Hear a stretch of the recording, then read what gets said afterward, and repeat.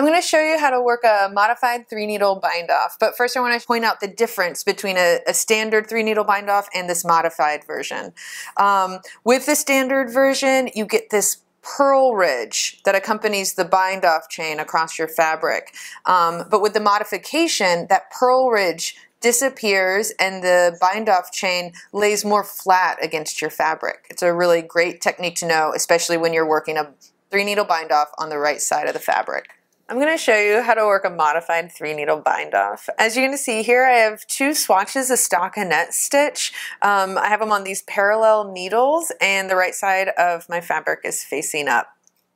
I'm going to pick these up in my left hand, keeping them parallel. But before we work anything, of course, we need a 3rd needle, as the name indicates.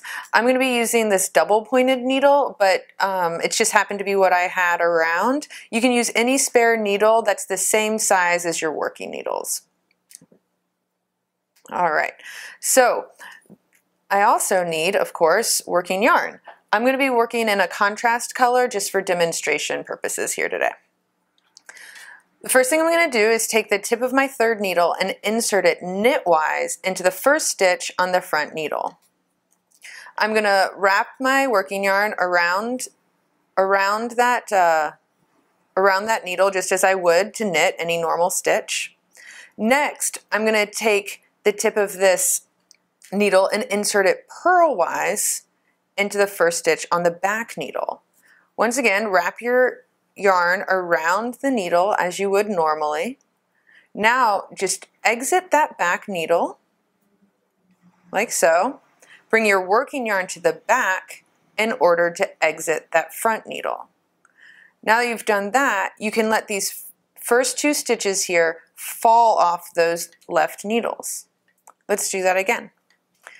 Insert the tip of your 3rd needle or the needle in your right hand knitwise into the first stitch on the front needle, wrap your yarn around, insert it into the first stitch on the back needle purlwise, wrap the yarn around, exit that first stitch on the back needle, bring your yarn to the back, and exit the stitch on the front needle. And then let those 2 stitches fall off the left needles.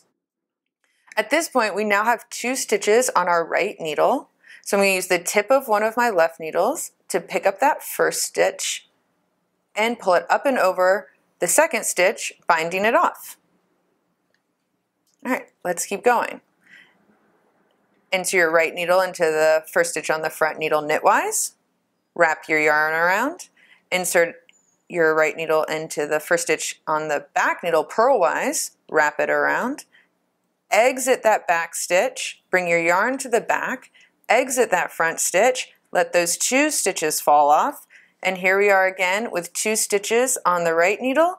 Use one of your left needles to pick up the first stitch and bind one off. We're going to keep going. Insert your right needle into the front stitch knitwise, wrap your yarn, into the back stitch purlwise, wrap your yarn, exit that back stitch, bring your yarn to the back, exit that front stitch. Let those 2 stitches fall off the left needles, bind one off. As you can see here, we have a kind of a chain appearing right here at the join of these two fabrics. So you're going to just continue in this fashion, working into the stitches on the front needle knitwise and working into the stitches on the back needle purlwise and binding off as you go.